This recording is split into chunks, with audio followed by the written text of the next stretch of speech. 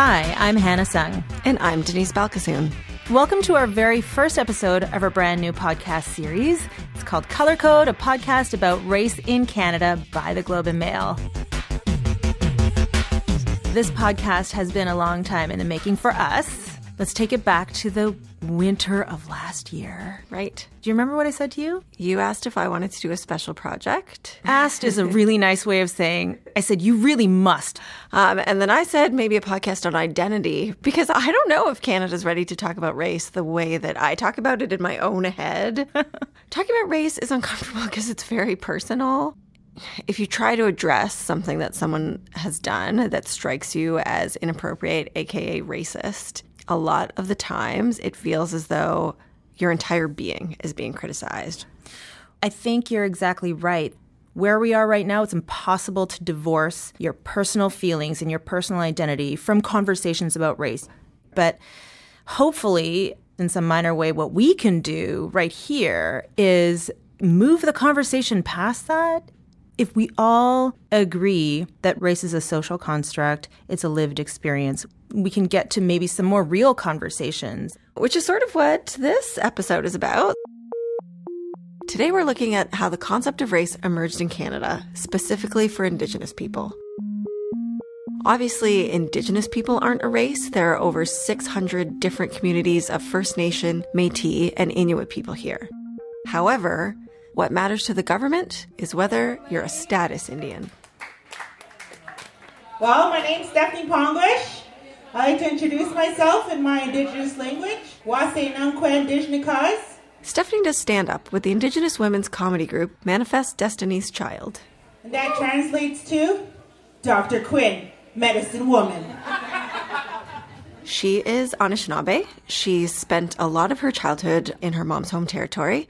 It's the Wakwemekong Unceded Indian Reserve on Manitoulin Island in Ontario. Both my parents are status Indians, so according to the Indian Act, I am classified as a 6'1" status Indian.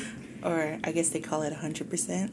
If you are a status Indian, you get a card. It can go in your wallet. It's a piece of government ID with your photo on it, just like your license or your health card. Except that it's a race card. That's right. Having status is having access to other types of resources, healthcare or education, going to the dentist. It gives you access to certain tax exemptions, programs and services, and most importantly, it means being entitled to live, work, and be buried on your reserve. But I didn't know who exactly got that card. It was something I was born into. When I was a young girl, one of the first times I went to a powwow, I wanted to start dancing. There was something about the sound of the big drum. The sounds of the jingles on a jingle dress. And the songs that were being sung.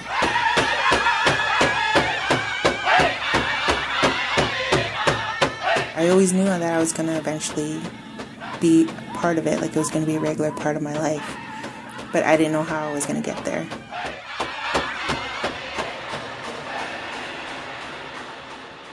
Her grandparents, some of them went to residential schools, some of them went to day schools. Kids there were taught not to speak in their language. A lot of this music and dancing was illegal. And so she says that her parents absorbed those messages from their parents.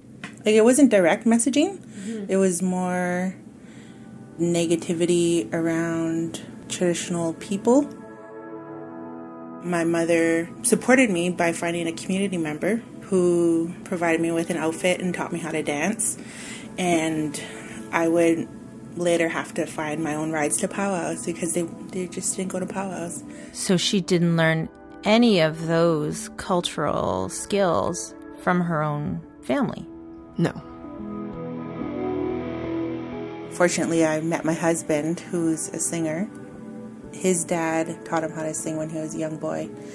And we all like to travel together all over North America whenever we can. So how many here have been to a powwow? Right on. Powwows to natives are kind of like prom nights to white people. Yeah. You get to dress up. You get to go out and hang out with your friends. And by the end of the night, you might snag and get knocked up. I did. Yeah. So my husband is a status Indian and I'm a status Indian. So we gave birth to 2 status Indians. What if they were like, Mom, look at this great person I met, and they were not a status Indian? You know, one of my ideas was bring back Res Fox. It's a dating site for First Nations people. But that could get touchy if you had to put like your status there. Yeah, status, non-status. Oh, that's funny. To explain how Indian status and the government could affect your love life, here's Michael Etherington. From the implementation of the Indian Act up until the more important amendments in 1985, if I am a Native woman and I marry a non-Native, your children lose their status rights. Michael is the cultural counselor at the Native Canadian Centre in Toronto. His dad is a lawyer in the Yukon, and his family talks about Indigenous history and policy all the time. So it was kind of hard for him when I came in saying, can I get the grade 3 explanation of what Indian status is? So could you give it to me? I don't know if there is a grade 3 explanation, but let's try for grade 7. Okay. The conversation originated pre-Confederation. So, before Canada was a country. The primary relations from a colonial perspective was between the British Crown and the different Indigenous groups throughout the country.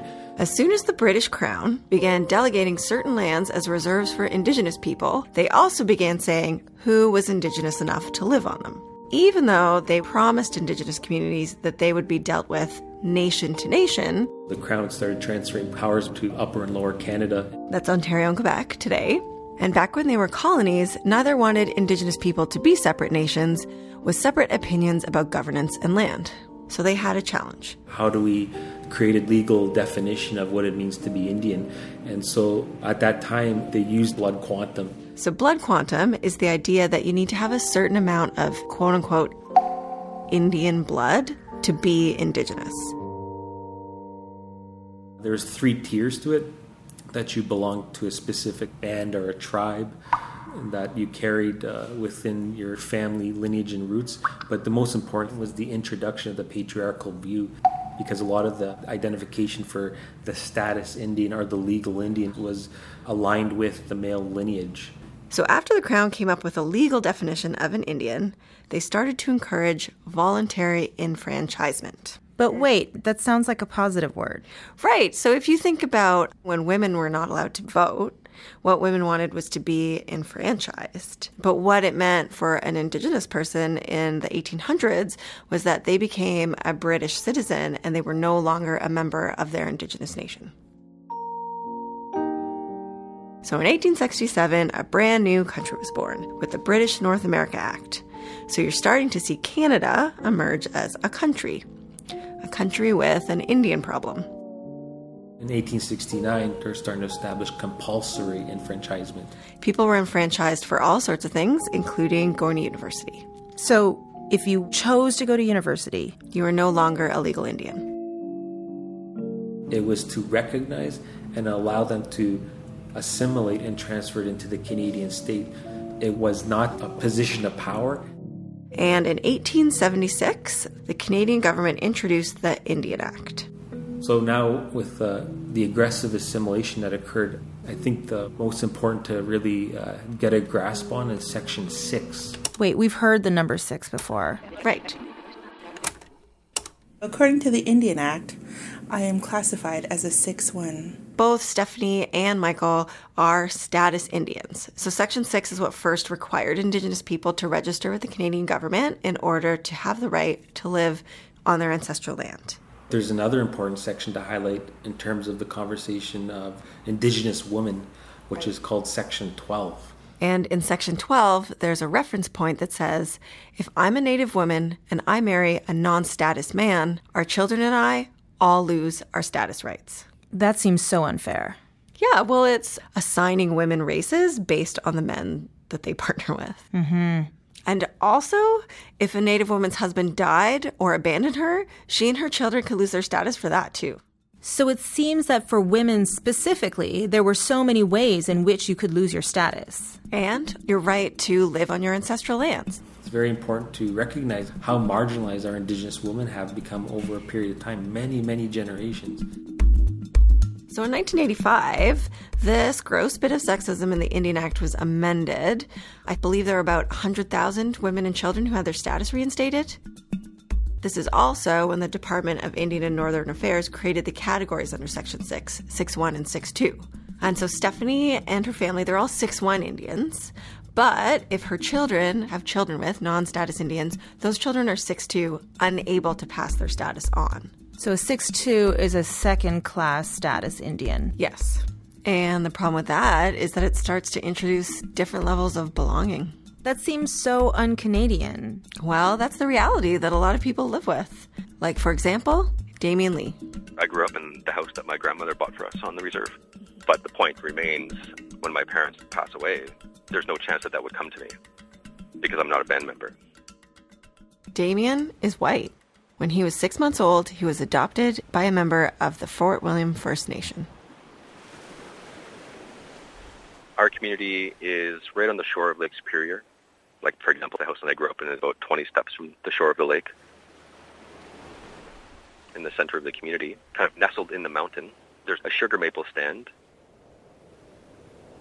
My mom and dad and others would go up there, collect sap, and boil it and make maple syrup just for our own use.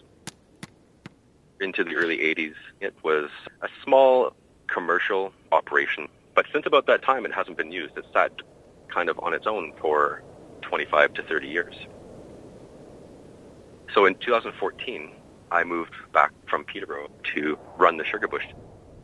The reason we do it is to not only use the land, but to use it as a space to talk about governance and Anishinaabe law. So we talk about those things because culture on its own is just this defanged thing, and we need to emphasize them. And the Sugar Bush is one place that we can do that, so we do that. There's no love in blood quantum. It's a pseudoscience that measures an Indigenous person's supposed authenticity compared to a very ancient idea of what counts as an Indian. So I'm racially white. If we were to use the terminology of blood quantum, I have 0% Indian blood in my body. I was adopted into Fort William First Nation by my dad when I was a baby. So where it affects me currently is I'm not a status Indian, but because I've been involved in my community my whole life, I claim my family and I claim my community. And more importantly, I'm also claimed back. But at the band office level, I'm not recognized as a member of the band. So here's where we get into the difference between being a status Indian and being a band member. The Indian Act legislated the idea of both a band and a band council. The band is all of the Indians living on a reserve. A band council replaced traditional governments with an elected chief. So today, band councils are the only form of reserve government that Canada recognizes. In 1985, the government also said that bands can determine their own membership separate from status if they want to.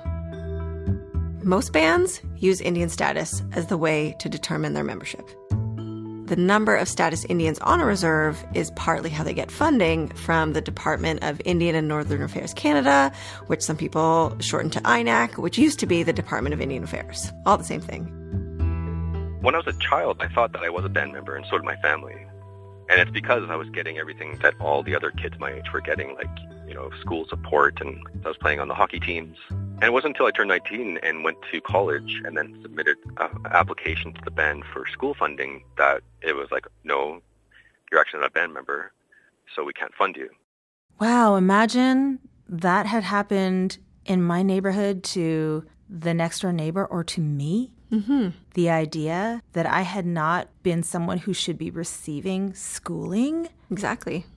In 2002, I went into the band office and I said, I thought I was a band member. How do I become a band member?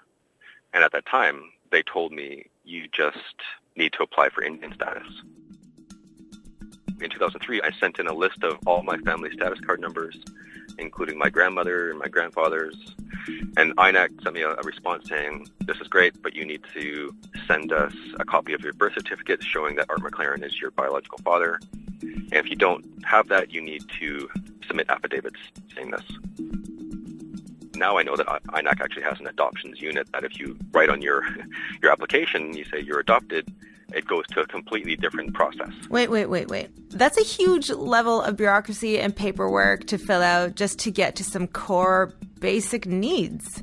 How did the situation resolve for him? So before he could get around to applying for status again, he found out that's not the only way his band could make him a member. Fort Wayne First Nation did something very innovative, which is that they separated status from membership. So to be a band member today, you actually don't need status. So I've applied for membership 3 times, in July 2012, in November 2012, and then again in February 2015, no response. At that point, I was faced with, I guess, a crossroads. I don't really feel comfortable with using the Canadian legal system as a stick to make my own community accept me in terms of a band membership sense, right? So I opted to uphold the code by appealing my no responses to what's called in our 1987 membership code a membership court appointed by the chief and council to deal with exactly these things. So it literally brings us up to this minute. Like, that's exactly where it is. I've submitted my appeal a year ago and, again, have heard nothing. At the end of the day, what I really want is the community taking care of its own business rather than always defaulting to the Indian Act controlling who belongs and who doesn't at the community. Mm-hmm. It just kind of brings me back to that word enfranchisement and the deep irony of that word. Imagine how helpless you would feel in the face of being a valued member and some outside nebulous force saying, but you can't 100% be a member. Mm-hmm. Sometimes I'll go into chief and council meetings and they'll tell me, pay attention because you're one of the future leaders of this community. In a situation similar to that, they said, we know that you belong here. We just don't know how to make this work in terms of membership. That hangover of Indian Act thinking is really what's precluding me from becoming a member of my own community. It's, I think to kind of unpack that any further actually damages it. That's it. Wow. I mean, I think I understand what he's saying. I think that he's obviously frustrated with his band council, but he also understands that the way the Indian Act has shaped the way Indigenous people think about their own communities isn't their fault. Like, he's not blaming them for that. Just like Stephanie wasn't blaming her grandparents or her parents for being afraid of their own cultures. And who can be blamed for being pragmatic?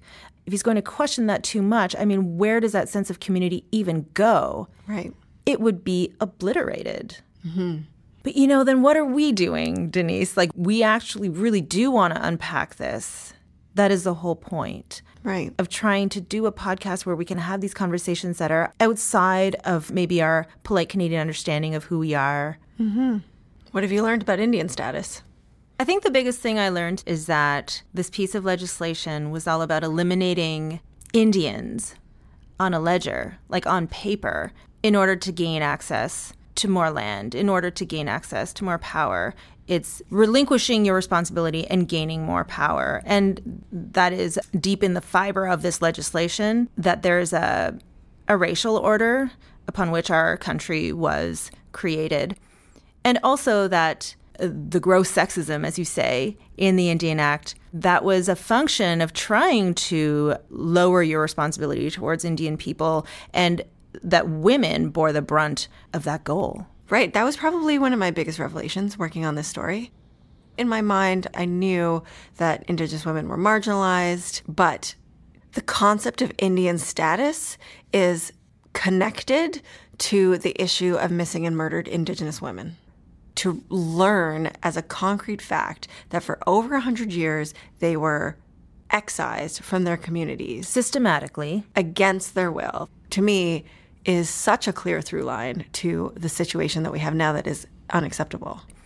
It's very frustrating when you think about, the crises that we are seeing in the news and the headlines every day and how slow the law is to catch up. Like, legal changes are always playing catch up with society's cultural mores changing. And I mean, that change needs to be made legally, and those things take so long. It's so frustrating.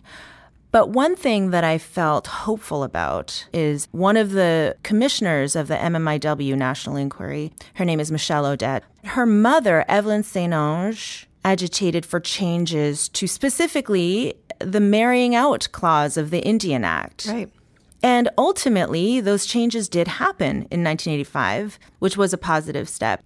And so on the eve of the MMIW National Inquiry, actually getting started, I feel like, yes, it has literally taken generations when we look at just those two women themselves, but it's moving in the right direction. Mm-hmm. And so it really does come back to individual Canadians who want to know about this, want to care about this, and want to hold ourselves and our country accountable. And I feel like this should be a call out to everybody who's listening to do their own reading so that we can all catch up to what Aboriginal scholars have known for ages and move forward with the work that we all need to do. Mm-hmm. This week's episode was produced by us, Denise Balkissoon and Hannah Sung, with Timothy Moore and Kevin Sue. We'd like to thank our interview subjects, Stephanie Pongoish, Michael Etherington, and Damian Lee. I'd also like to thank Hayden King of the Beausoleil First Nation and Pam Palmater of the Eel River Bar First Nation for all of their help fact-checking and putting this episode together. Special thanks to all the musicians we feature in this episode, including Smoke Trail Singers, the family powwow drum group that Stephanie belongs to, and also to Bonjay, the Toronto band who created the song Stumble, which is our theme song. And if you enjoyed this episode of Color Code, rate and review it on iTunes, share it with a friend, and don't forget to subscribe. We've got lots more for you in the coming weeks. We'll be discussing interracial relationships and how we as Canadians stack up when we compare ourselves to the United States. We'll be talking about AV, and if you don't know what that is, ask the closest teen, as well as what it's like to rep for your people, privilege or burden. And if you have thoughts on today's episode about Indian status, let us know what you think. Take out your phone, record a voice memo, and email it to us at colourcode@globemail.com. You can also look us up on Twitter. I'm at Hannah Sung. And I'm at Balkissoon. Thanks so much for listening to Color Code.